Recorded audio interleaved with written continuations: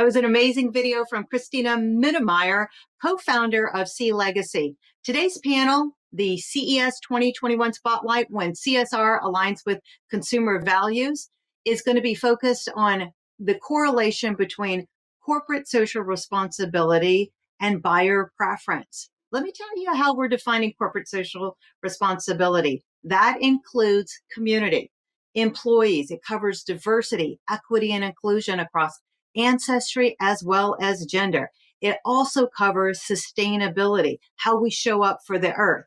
But does it resonate so much so that it creates a buyer's preference, especially in times where value and cost have come into great focus?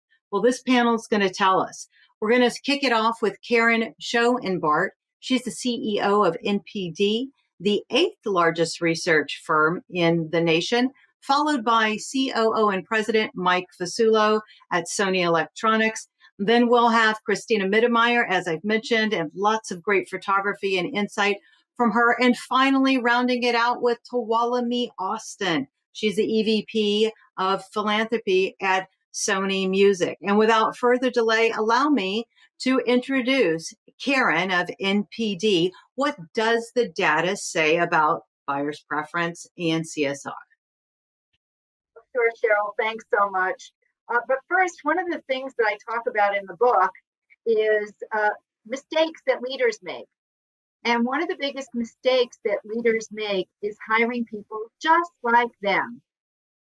And while it's, if you could show the slide, while it's fine to have a mini-me as your offspring, and there's mine, it's not such a great idea to hire a mini-me when you're trying to build a team.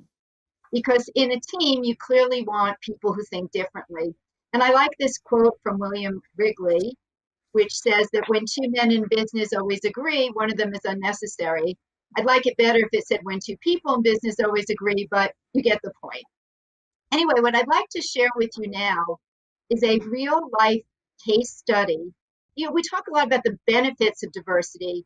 What this will show is the downside of not having diversity. And what I'm going to show you is years lost, millions of dollars wasted, and actually people's lives lost as a result of not having diversity. So we'll start with, what do these people all have in common? Mike, what do these people all have in common? They all look like me, like old white men. Well, I wish all old white men were like you, Mike, but yes, they're all old white men. The other thing, though, that they all had in common was that they were all on the board of Theranos. I think by now all of you know the story of Elizabeth Holmes, a young woman from California who had this theory that with one drop of blood, you could do all of the testing that would normally take many, many types of testing. And in theory, it was a fantastic idea. The problem was it didn't work. And after 10 years, tens of millions of dollars, people's lives lost, they discovered that it didn't work. And one of the reasons that this happened was that the board wasn't doing their job. That I'm a researcher and I love research. And research has shown that homogenous groups put a lot of confidence in their peers' decisions. Even if someone made a mistake, people assumed it to be a reasonable choice. They trusted one another's judgments, even bad ones. If George Shultz, Secretary of State, thought this was a good idea, well, it must have been a good idea, even though it wasn't. Conversely, in diverse groups, people scrutinized mistakes more intensely, they copied them less often, they saw errors for what they were. And everyone was more skeptical. So again, this shows the downside of not having diversity in a real life example. Now, as the market researcher in the panel, I'd like to share with you some information about the correlation between consumers' opinions about social responsibility and their buying behaviors. NPD is a strategic investor in a company called Civic Science that asks thousands and thousands of consumers, thousands and thousands of questions. When asked this question, how important to you is a company's social consciousness and overall kindness on choosing where to shop and what to buy, a whopping 84% of women feel that this is either very or somewhat important. And as you can see, that's a lot more than men. Now, during the pandemic, that was even greater. So last year by March, this shows from January through March, that by March, nearly half of all women felt that this was very important. So why does this matter? Why should you care? Well, consumers, women really matter because they make the majority of household purchase decisions. When asked how many of household decisions do you make, as you can see here, 46% of women said that they make all of those decisions, all of them, and that's compared to less than 30% of men. So women do matter. Now, we're at the Consumer Electronics Show this week. So what about CE? Well, women buy a lot of CE. Overall, women are the purchasers of about half of all consumer electronics. And while it certainly varies by category, they represent at least half of some of the big categories like TVs and PCs. And in some categories like digital still cameras, it's almost as high as almost 60%. So women matter. Women make a lot of decisions and women buy a lot of tech. So according to NPD's POS sales tracking, we know that 2020 was a very strong year for consumer electronics at retail. And we're forecasting things to continue to be pretty good. Q1 of 2021 is going to be very, very strong. Q1 will be up double digits.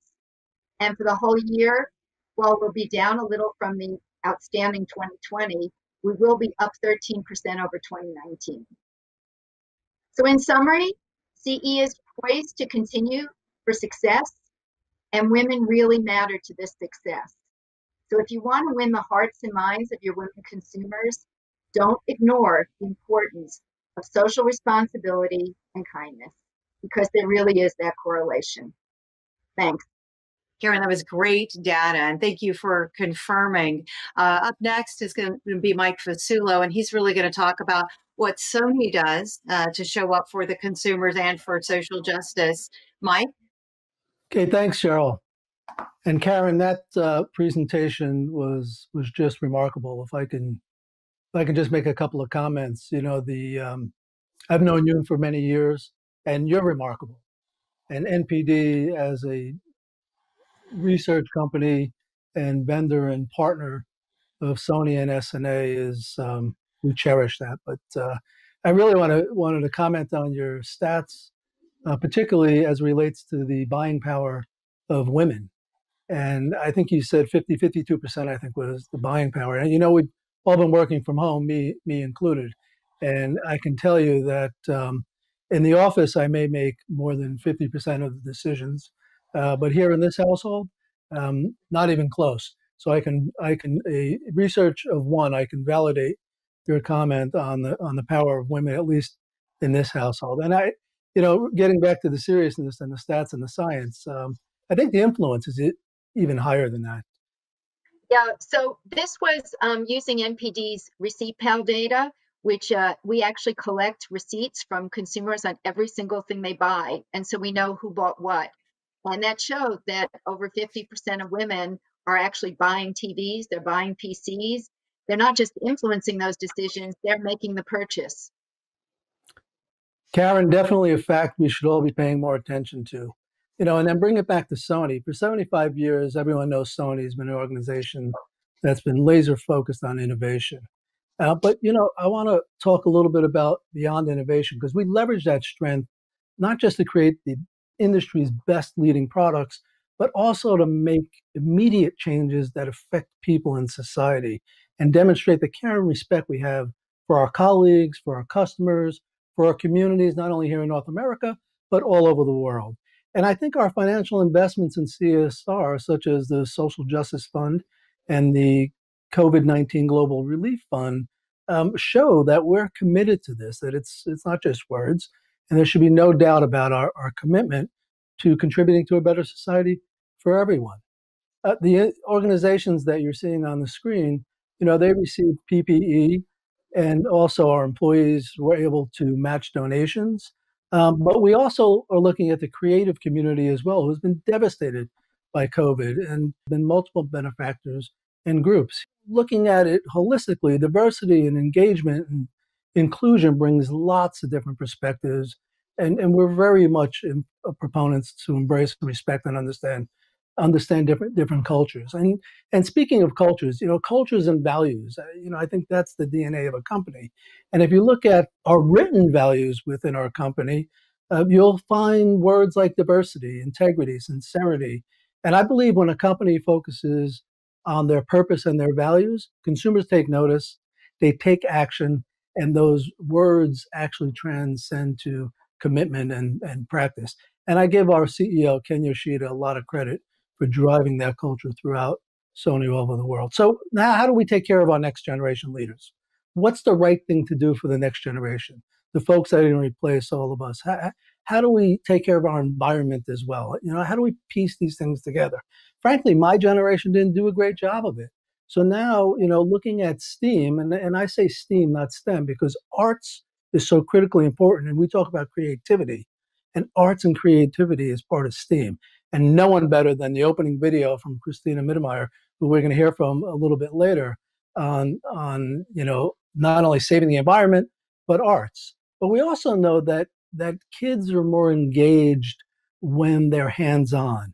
And robotics is one of those things. And CUV, our robotics for kids, we've made hundreds of donations to educational institutions, multiple states, and it's the future of our society. We also just announced, or will be announcing, a relationship with UCSD, where we're going to say the CUV Academy, where we're actually going to have work with teachers on how to get comfortable in teaching about coding and teaching about robotics. And we made donations there as well. Then, you think about it in a broader perspective of, kids, less fortunate kids. And what are we doing to give them a chance? And I've got to tell you, I've been working with Boys and Girls Clubs of America for over a decade. And, it's magic. When you put technology in their hands, it's magic. And just seeing that is believing. And we've put in teen tech centers. We have one right here in San Marcos. And in the teen tech center, there's a little studio where kids can create a music track. There's a lab where they can do photography and then edit it. And the magic that comes out of that, I always say seeing is believing. And you're seeing some of this on the slides here. So it's really about not only helping those in need, but giving them the tools and the confidence and the ability to really create and be the future leaders that we need. And people ask, well, how do you connect that all to business? Well, don't take it from me. Look at this slide from one of our friends over, the CEO, Chip over at Levi Strauss. And look at the words. He says the same thing I'm saying. You're connecting the values and purpose of your company with your consumers in the business market. During COVID, fashion industry is struggling, not his. He's actually up, and his business is doing very well. So let me leave you with one final thought or one final piece, and it's going to be a clip from Jermaine Horton. Jermaine Horton is a professional photographer amongst other professions, and he's one of our artisans, our alpha artisans. And he also was a Boys and Girls Club kid. And he says that the Boys and Girls Clubs helped him stay away from getting in trouble as a kid. And now he's giving back, and he's giving back by building confidence in kids of color that need this mentoring, for lack of better words. So rather than hear from me, let's take a look at Jermaine's video. I think you're going to find it to be very motivating. I kind of think about, where I came from, the issues that plagued my community. And when I think about how many children in my neighborhood didn't have the confidence or the courage to speak out against things that was going on in their lives.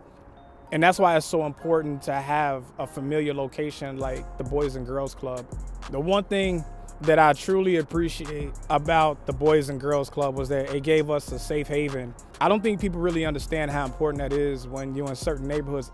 They don't have anyone to talk to, and the Boys and Girls Club was a place that those friendly, familiar faces, you felt like you can open up and be vulnerable to those individuals. And that's the reason why I decided that I wanted to work with the Boys and Girls Club, with the Art of Confidence Project, and make sure that we can reach as many children as possible so that we can help them overcome the adversities that they're going through, not just in their neighborhoods, but in their personal lives too. So I'm really excited Sony decided to partner with Art of Confidence Project and that we have come together with the Boys and Girls Club. I'm looking forward to this union, how we can impact lives for the future. I think it's going to be something great. So hopefully you're as excited and motivated as I am by Jermaine's video, but more about the video is actual work. Yes, thank you, Mike. Sony is so proud to work alongside Jermaine as he builds confidence as well as builds strong and diverse leadership. Transitioning now into another really exciting part of corporate social responsibility, I want to bring up the lady behind the amazing video that you saw at the beginning of the program. But let me tell you a bit about Christina just for a moment here. She covers 3 major points from the UN Sustainable Goals, and they are number 5, gender equality, and number 13, climate action, and number 14, life below water. So we're really well aligned with Christina, not only as an artisan, but for how she shows up globally to support the UN Sustainable Goals. Christina, how are you? Hi, Cheryl. Thank you so much for having me. Yes, well, thank you for being here. I know it is a bit of a challenge as you're a globetrotter and you're somewhere, what, in the Bahamas now? Yes, I'm in Bimini filming hammerhead sharks, mangroves, and the local communities that depend on those ecosystems and species for their well-being.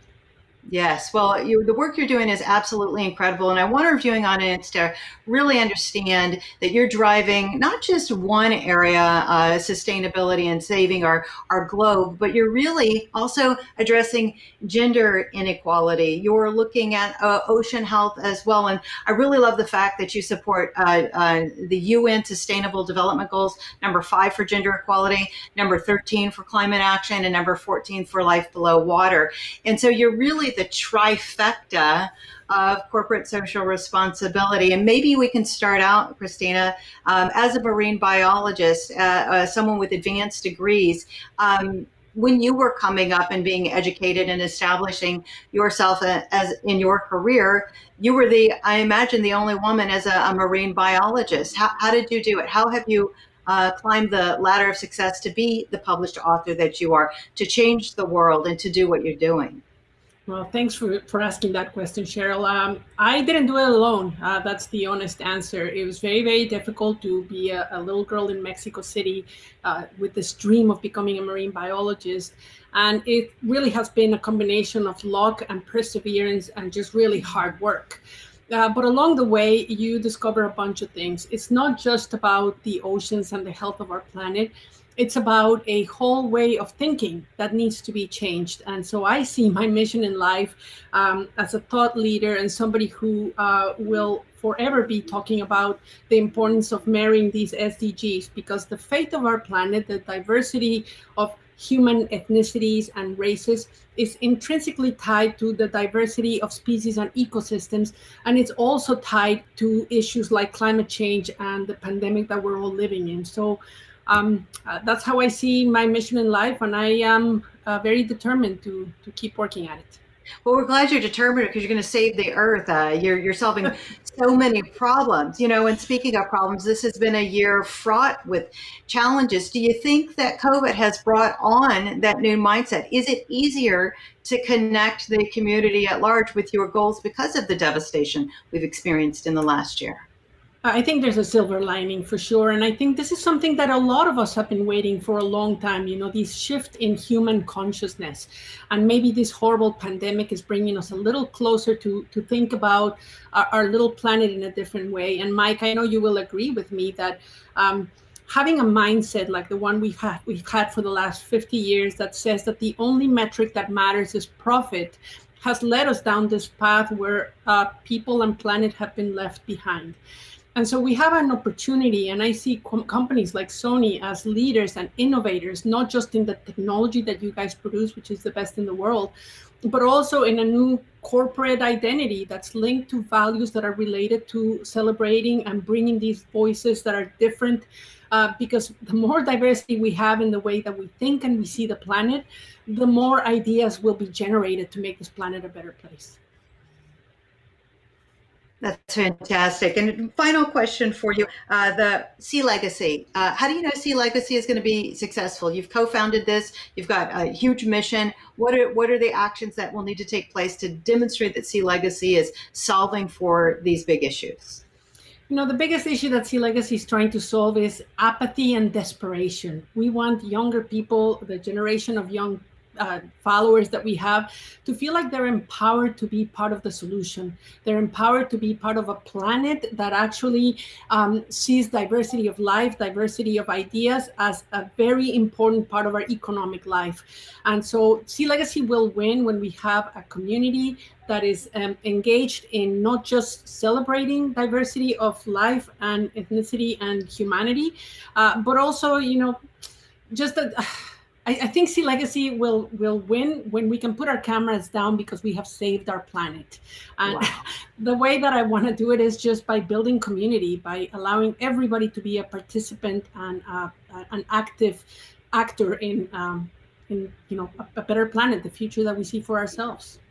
Yeah, and looking at your photography, you can see that inspiration for folks to really mobilize to make that action happen. So documenting and your education as a marine biologist really is impactful, and certainly believe that Sea Legacy will reach those goals, and Sony is certainly aligned to support you in that.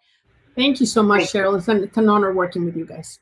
All right. Well, she's keeping the globe healthy, that's for certain. And so we have to thank her for that. Our next panelist up is really an amazing lady, Tuolumne Austin, and she is the EVP of Philanthropy and Social Impact for Sony Music. She's also key in really making that social justice come along and working with Mike Fasullo and other leaders across Sony to really have real impact in social justice. But before we jump in, I got to tell you a couple really amazing things about Miss Austin here. She's done some amazing work in philanthropy for Rihanna, for Magic Johnson, for DJ Khaled. So it was really a natural for someone who really understands the confluence of entertainment and philanthropy. And now with technology, we couldn't be more pleased to have Miss Tuolumne Austin from Sony here on the panel today.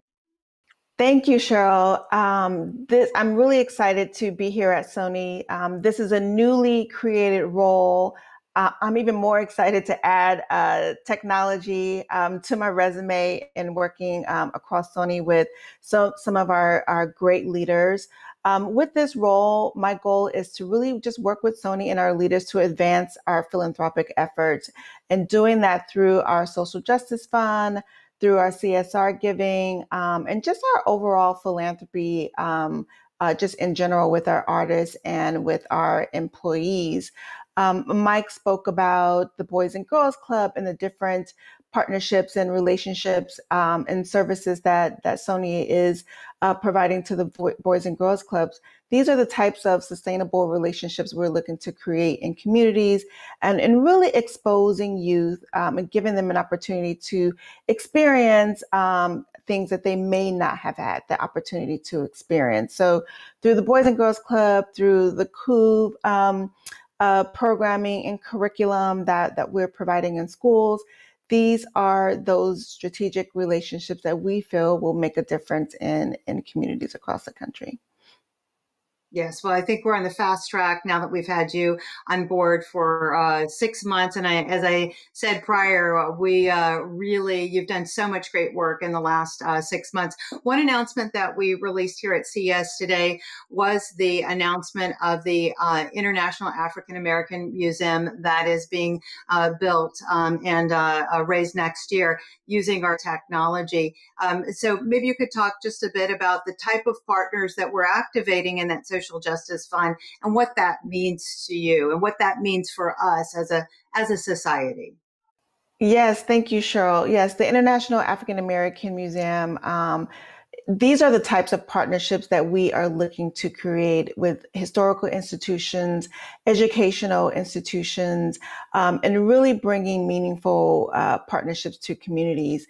With the museum, we're bringing some amazing technology to the table and really introducing that to the community. But we're also partnering with the museum to bring really great programming to youth and to the community as well. So again, we talked about exposure and exposing, making sure that we have opportunities to expose youth to different facets of entertainment and technology. And these are the strategic relationships that we are creating with different institutions across the globe. A win-win, and I love the fact that you honed in on education. We're all learning and really facilitating that through technology, through good works, through philanthropy. So panel, as we round out and get ready to close out this epic session, which I believe did provide those proof points, there is a deep correlation between philanthropy and social good and buyer preference. I have one question for each of you, and we'll do this in rapid succession. And maybe we start with you, Mike, first. This year is a new year for us, and we usually do resolutions, but I'd like for you to talk about what your hope and what your goals are for this next year relative to social responsibility and social justice. So Cheryl, you've heard my word before, but my word is resilience.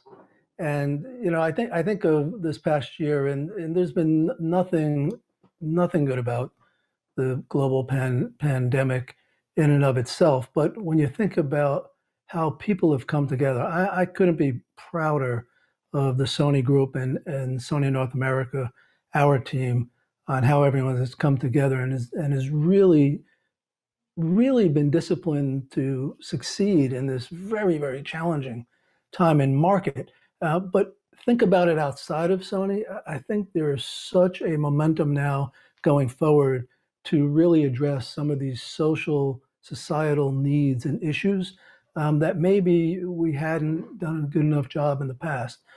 So I say resilience. If we could get through this pandemic, and we are, and the vaccine is on its way and here and coming, I think we have a really bright future for all of us. So thank you. Excellent. Then let's shift to Christina. Christina, what's your word for the year? Yeah, I think that word is regeneration. I think we have an opportunity to start rebuilding the ecosystems and our relationship with our planet in a way that sustains the future of life, and not just for our generation, but for all of those generations, the young boys and girls that are coming behind us, so that they too have a living planet to enjoy, just like the one we did. And so I hope that we all can put our heads together to start thinking about new economic models that bring humanity and planet together with financial gain. Excellent. And then Karen. Optimism. I'm so tired of hearing unprecedented. And now we've got to turn to optimism and look at all the good things that can come out of what we've all been through. Excellent. So Walami, your final word? Thank you. My word is discipline. I believe we have to be disciplined in how we give, discipline in being very strategic and tactical about our giving, discipline in educating ourselves about the issues that are impacting our communities across the country, and really just discipline in being focused as we continue to roll out all of our strategies around social justice and our CSR giving and our philanthropic efforts across the company.